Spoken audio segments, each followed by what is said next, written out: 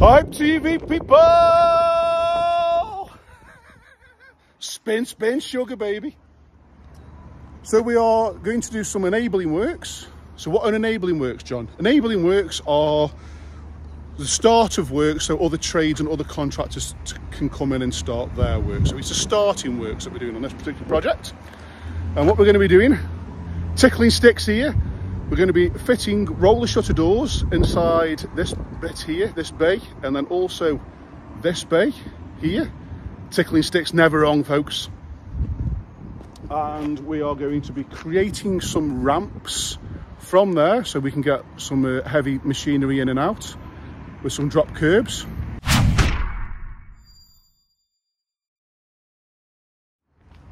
So drop curbs are these bits here that come down. So we'll be adjusting all this so it falls away.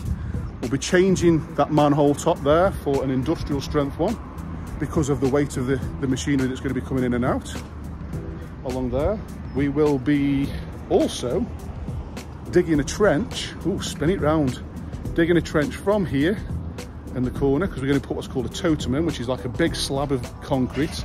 So they can put a sign on there so we can have flashing lights to show who they are and advertise the business.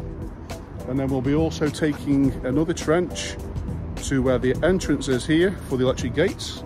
So we're going to be putting the data cables in, and we will also be putting in the mains cables. And look at the size of this, folks.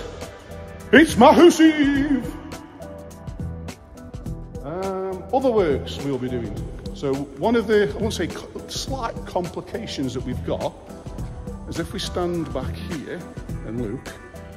So because this is a steel portal framed building, which is basically these big steels there that go across into the roof space, and then it's a little bit of block work and brickwork there, is this brace here, this X behind me, X marks a spot, people. That brace still needs to be attached. So we need to take that out and move it.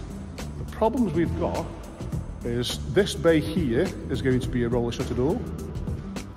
This bay here is going to be a roller shutter door where the brace is, which means the brace needs to be moved.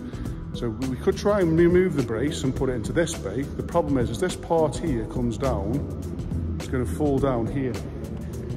So we've got a bit of a problem in terms of where the corner brace comes down. So it's going to go, just follow my finger up there, like that. It's going to want welding, cutting out and welding onto this piece of steel here, tickle, which means we've got to knock a hole out down there, but then that means the welder's going to be welding behind where the gas pipe is, which is that, and also the mains, and you've also got insulation inside there. So, bit of a problem we found. There's always a solution.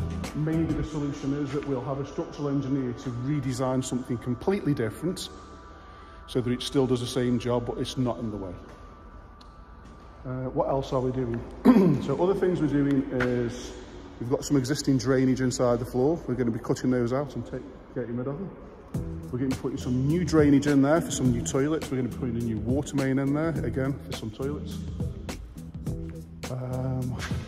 Cutouts. So these windows here, we're going to be creating some more windows there and potentially there as well. And then all this is going to have a complete mezzanine floor in. It's going to have a full office shop fit. And it's going to look fantastic, folks.